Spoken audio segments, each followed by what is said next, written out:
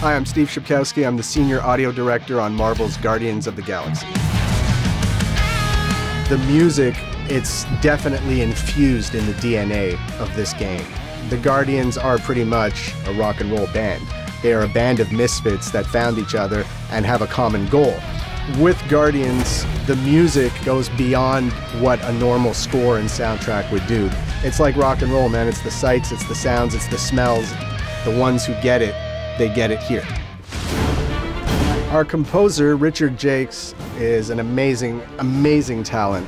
When I heard Richard's theme for the Guardians, which at the time he had just called Hero Theme, that was it. I was done. I wanted this game to feel like a 22-hour film. I wanted to feel big.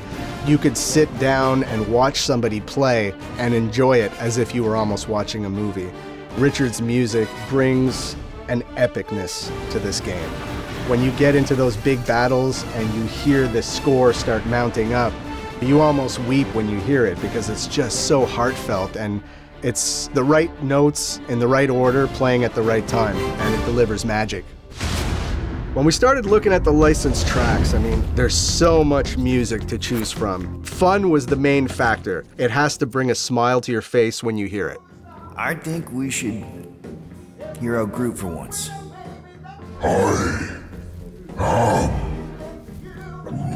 We obviously have some rock stuff, but we have a lot of new wave sort of pop stuff as well that was really big in the 80s. I'll be honest, I grew up a huge Kiss fan, so being able to put Kiss I Love It Loud in the game made me super happy. But I also have a huge affection for something like Gary Numan's Cars, which I just find is such a great track, and it fits so well. Hot Chocolate, Everybody's a Winner. Amazing song. So if you are a child of the 80s or you have some knowledge of the music in that era, you're gonna love it. All right, let's do this. Let's go sell a monster. We're not seriously flying into that. You say the weather patterns of Seknarf 9 are tied to the temperament of its ruler. So we have this great feature in the game called the huddle. I was looking for a reason to get the music into the game in combat. And this gave me the perfect vehicle to say, what if Peter hits his Walkman Guys, huddle up! and cues up one of his songs, and that infuses the team to fight even harder and better. Already missing the jiggle jellies! Once you actually saw the Guardians fighting to something like Culture Club or something else where it's like, it's not what you would think as a music that fits with it, it worked so well and people were smiling. The songs definitely had to work in the huddle before anything else. Star-Lord, right? It's Star-Lord.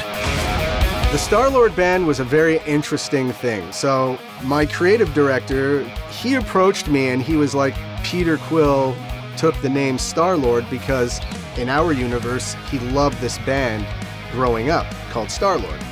So he goes, what about you spend part of your day writing this rock album? Really? You know, like, how much farther can I go? I wrote some lyrics. We tried writing the first song, which was Space Riders with no names.